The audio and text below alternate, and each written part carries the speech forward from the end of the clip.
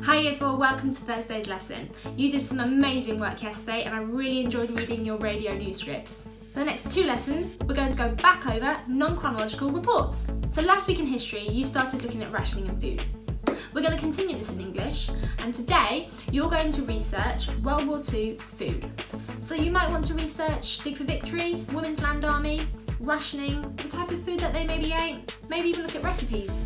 I've been kind and I've already done some research for you, so I've attached a document with research all on food during World War II, rationing during World War II, and how they grew food during World War II. So today I just want you to conduct some research or go through the research I've already done and think about what sections you would like within your fact file. Think about what subheadings you might like to include.